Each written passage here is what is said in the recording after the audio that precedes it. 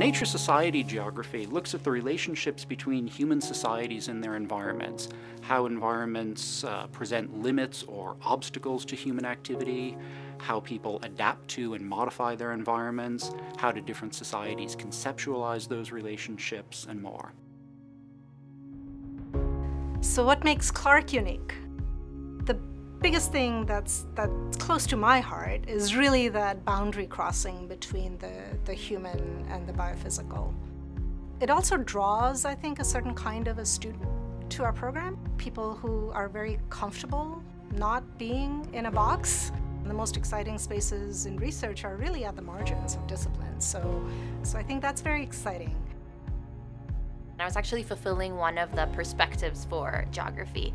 And I was like in this classroom and I was like, what is this? This is so interesting. I want to learn more about it. And someone's like, oh, this is geography. This is what it is. And it's about understanding the physical features of the earth as well as the environment, as well as the people that live in it, and studying this interaction between all of them.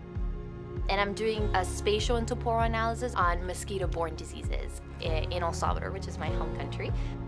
And trying to figure out, in my country, what are the factors that are the most important for this breeding of mosquitoes.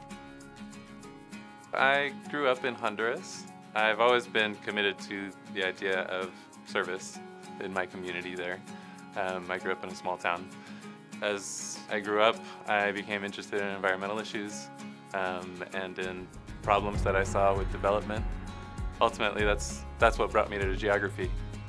One of the special things about Clark Geography is that not everybody who comes is intending to be strictly an academic.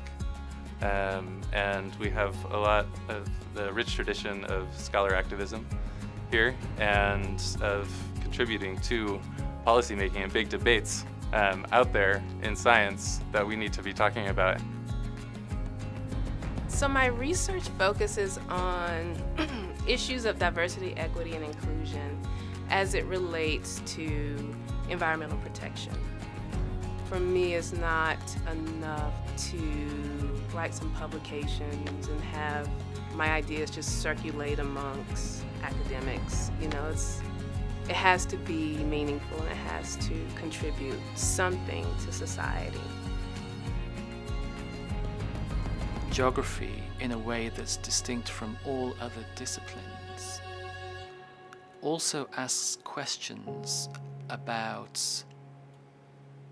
the nature of existence, the ways in which societies engage with their environments, how they handle them, says an awful lot about the values of those societies.